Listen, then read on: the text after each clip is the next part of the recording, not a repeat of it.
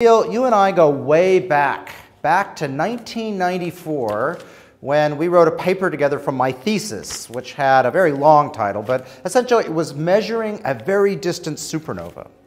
Now, from my memory, you used to spend a lot of time down at Cerro, where I spent a lot of time, and used to often take... In Chile. Down in Chile. Of Chile, yeah. Yeah, so you would take images for the supernova team down there, and this paper, I remember you being very fussy, which is a compliment to a scientist, and that was the first paper where we were really measuring distances beyond the local neighborhood. And it got me thinking about going all the way to measure what I thought was going to be a decelerating universe. So one of the interesting things that when we talk about science is we always refer to it in not technical terms, but everything we think about in science is underpinned by measurement, by precision.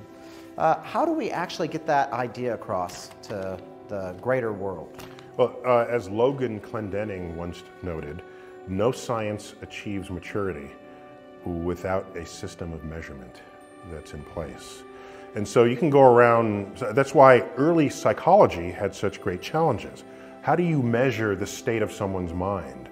And you have, Freud wrote a book on the interpretation of dreams. Are these measurements or what? If you can't measure it and at the limit of that quantify it, it becomes hard to assert that you actually have a true understanding of what's going on. It's hard, it's not impossible, it's just hard.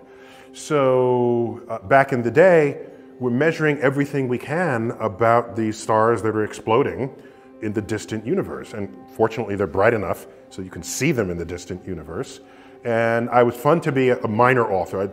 You call me co-author. No, I was a minor participant in your project, happy to supply data to help you make the light curves, of course, of the supernova.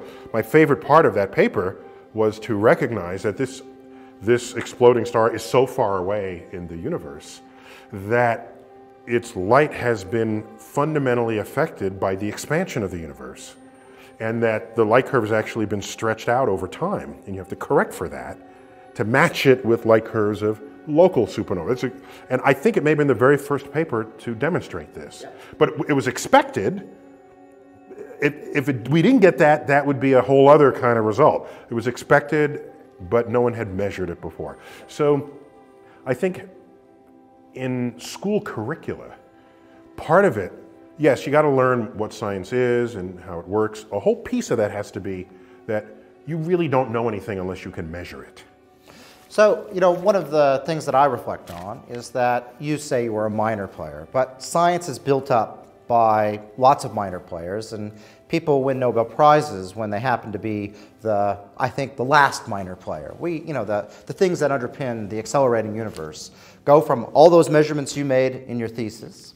And I was talking to Nick Sunsef, who reflected on when you were taking all those data, and that was the data you took underpinned this great experiment.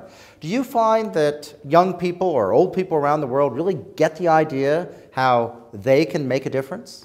I think the people who understand science and want to become scientists, not so much because they read the highlights of discoveries, that can seduce some people into being scientists, but those who ultimately become scientists have learned along the way that at some point you have to love the questions themselves, because the answers are not coming to you daily or weekly or monthly or even annually. They may come only once in your lifetime. And along the way is the journey of exploration. And so, yes, I'm taking data as for a couple of stars as part of a larger project that's being assembled where there's a bigger question getting asked. And if you do not love the active data taking, the daily grind of it possibly not working, and then you have to fix it, or having corrupted data. I was on the mountain one time getting data, getting spectra of a star, and there's an earthquake. And the spectrograph shifted, but we didn't know this Okay, yes, we went to emergency power. We started taking data and none of the data made sense. And you go one bit by bit and then you find out, oh my gosh, the spectrograph went out of alignment. But suppose we didn't realize that. Suppose it was an earthquake during the day and we're not there at the telescope and we try to interpret fundamentally flawed data. That's a problem. Yep. These are part of the challenges of being a scientist, and you have to learn that that's part of why you love doing what you're doing. And so to foster an educationally literate electorate, where some of them might then become scientists, people have to learn not all of it is sunshine, blue sky, Nobel Prizes, A. B, most of the time you're going to get the wrong answer, and you might not even know why. And C, the act of failing is the indication that you're on the frontier. Yep. The day you make no mistakes is the day you have taken the low-risk path to nowhere. So, by the way, okay. not to beat this to death, but if you have a government that has policies that does not understand the role or value of a failed experiment, yep, then it will never be on the frontier of anything. And entrepreneurs know this. They invest their savings, the money from investments from venture capitalists, and even venture capitalists know it could fail. And if it fails, it doesn't mean you're a bad person. It just meant you had creative ideas that you were testing. And these are the engines of growth economies, if you want to take it to that extreme. Okay, so actually thinking about that, here at ANU we've invested in a big technical center that is allowing us to test and do things like CubeSats. So you're involved through the Planetary Society through a specific kind of interesting CubeSat experiment which ran last year, and let's see, light sail. So an interesting idea. So we actually were one of the ground links for that, although in a minor way. We're hoping to be a much bigger, I guess, partner next year. Why light sails? So that's an entrepreneurial thing. What are you trying to do in something that could easily fail? Yeah, just as a reminder to people who if you didn't know, CubeSat think of that. It is a thing, but think of it more broadly as accessible access to space, to Earth orbit, and the spacecraft you can build it on a laboratory bench. And you can ask questions of the space environment, design experiments, attach it to this volume that has a prescribed mass and capacity to resist temperature and shaking. And then you can have students for senior projects or master's or PhD projects have access to space. It's brilliant. And so it's democratized space exploration scientifically, or even from the business perspective. So the Planetary Society, founded 35 years ago, co-founded by Carl Sagan and two colleagues of his.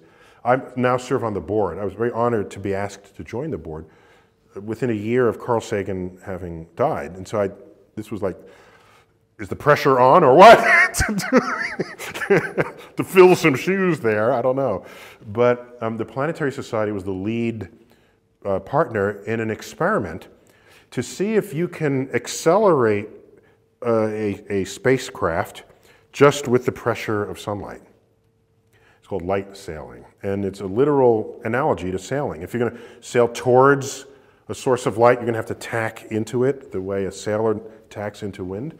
And it's an exploration of a cheap and effective means of accelerating in space. It's propulsion, essentially. And so while it's a test case, it had certain milestones that it succeeded at, and we hope maybe it'll open up a new pathways for people to get around the solar system and beyond. Well, it's one of those things that we hope to be able to join you in, I guess, next year. And you might even have some power to make that happen. Well, Mr. Vice Chancellor. As becoming the head of the university next year, we'll have a lot of power. So one of the things we do here at ANU is we do massively online open courses through edX. I've and Pope Francis have done 36 lectures on everything. Excuse me, I and Pope Francis. There you go. One of the things that we're doing right now is Charlie Lineweaver is doing one on Are We Alone? And so, are we alone? Yeah, so generally when people say to themselves they're alone, they're not considering that there might be microbes living on their skin or in their digestive tract. Because if you want to include them, then you're definitely not alone. There are more microbes in 1 linear centimeter of your lower colon than all the humans who have ever lived and ever been born on Earth. So you're outnumbered by others who are just sharing even your own biological form. So typically when people ask, are we alone, they mean other intelligent life. Other intelligent life on other planets. Forget our, let's move beyond. Sure. Are we alone in the universe? Yeah. And it presumes that we understand intelligence enough to rank ourselves among others in that category that we might discover. And that's, for me, a debatable question. But let's take it as a given that we are intelligent and we're looking for other species with whom we can communicate. We've yet to find any, of course. You would have known about that by now. You would not have to come to this interview to learn if that were the case. But no, we haven't found other life, and we're still not sure how we would. So we've got radio communication technology. The good thing about that, of course, is that it can penetrate obscuring gas and dust in space. In the same way radio waves make it into this building, it can move through walls. Radio waves have high penetrating ability, unlike visible light or other forms of light even. So we send out a signal using radio waves, or we use radio telescopes, as what will soon happen if it's not already here in Australia, to eavesdrop on signals that may be sent our way. But here's an interesting challenge. We surely would have considered ancient Rome a civilization of intelligent people. But had aliens tried to send radio waves to them, no way to receive it, no way to send back, no way to even know what a radio wave is, because the technology had not yet been invented. So our definition of are we alone has to include the fact that they are not only intelligent, but have technology that they can invoke to then send signals across the galaxy. Now, we've only been able to do that for maybe 70 years or so. Yep. So, and most of our original signals that have been sent from Earth were quite by accident. Leakage from early television shows, you know, I Love Lucy. Yeah, I was going to say I Love Lucy, boy. And the Honeymooners, and maybe some early Howdy Doody. You know, these are the emissaries of our civilization as we go forward. The first wave of radio communication that would be received by aliens, intelligent aliens in another planet. So watch out for that. Who knows what they're going to think if that's what they're decoding? Because you can't send a signal that we know of faster than the speed of light as radio waves would be sent. So here's my concern, that maybe there was an attempt to communicate with us before we had radio waves. Yeah. And they concluded that there's no sign of intelligent life on Earth. Suppose, not only that, they figured out a cleverer way to communicate than radio waves and radio telescopes, a way that we have yet to invent, because we've only been at it for 70 years. They would still come back with no signal from us. So it's hubristic to even think that what we invent out of the human mind would be the way they would attempt to communicate with us. So we're not sure if we're alone, and it's going to be damn hard to figure it out. So no, I would say we're probably not alone. Yep. And it's going to be damn hard to figure it out. And I say we're probably not alone because just of how long the universe has been around, how many stars there are in the galaxy, and how many galaxies there are in the universe, and how common the ingredients of life are in the universe. We're not made of rare stuff. You know, if we were made of like an isotope of bismuth, then you could argue that this is a rare thing we got going here on Earth, and it's precious, let's not take it for granted. But we're made of carbon and nitrogen and oxygen and hydrogen. And this is like the most common ingredients in the universe, and they're highly chemically active ingredients to boot. So what is the most complex expression of chemistry that we know? It's called biology.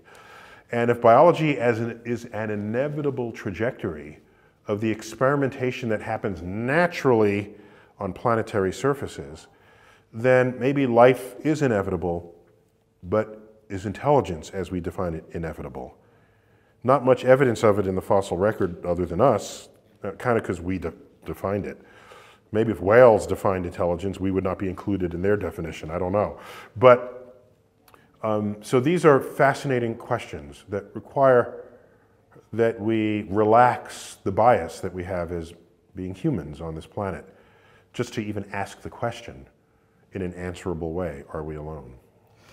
Well, Neil, thank you very much. It is great to finally have you in Canberra, and it's great to actually finally meet my co-author from 20 years ago. Yeah, it's great. It's rare in our field to go so long without, we're not that big field, a few thousand of us. So, but it's a great honor to be on a paper with you, and congratulations on the Nobel Prize. And the astronomers win it maybe once a decade. It usually goes to the physicists. So it means every now and then people do recognize that we do something good in the universe.